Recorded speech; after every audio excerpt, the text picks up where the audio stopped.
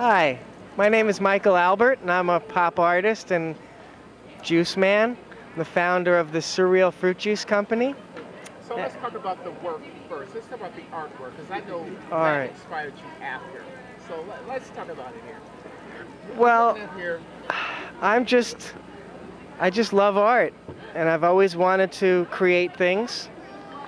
And collage. I see you have a book here. I have a book out called An Artist's America. So what's in there? Show me what's on in there. This is actually an autobiography about me. Okay. And it's about the art that I've been making for about 25 years since I'm in college. I went to NYU and I studied business. Okay. And eventually I got into the food business, became a food salesman, really became interested in natural and organic foods, and eventually decided to use my art and create my own brand featuring these little characters I created and my own brand name called Surreal. So what are some of the flavors that you carry here?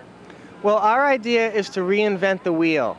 So we like to take basic classic things such as orange juice, grapefruit juice, apple cider, lemonade, and try to find the best possible version available today.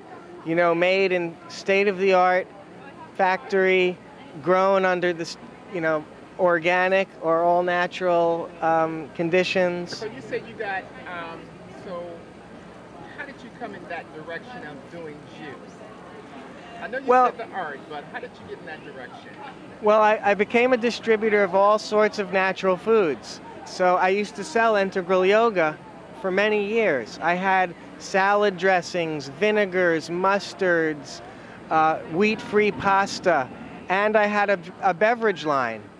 And what happened to me is that every line I had, as soon as I started doing well with it, would end up at the big distributors. So I wasn't able to sort of hold on to it and build on my business.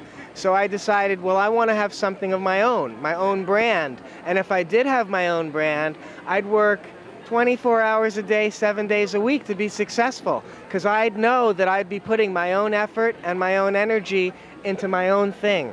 And then I could benefit others the way I choose, not just be used to build up somebody else's company so that they don't even give me a thank you very much when it's time to move on to bigger and wider horizons.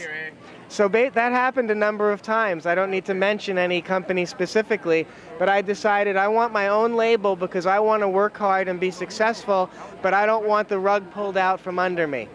So you want your own control, eh?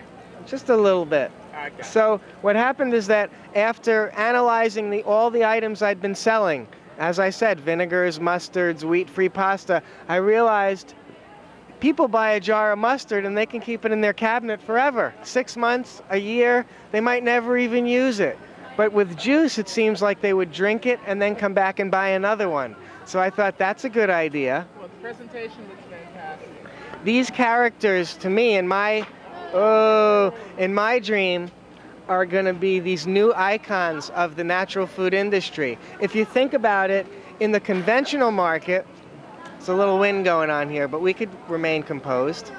In the conventional market, there are hundreds of characters.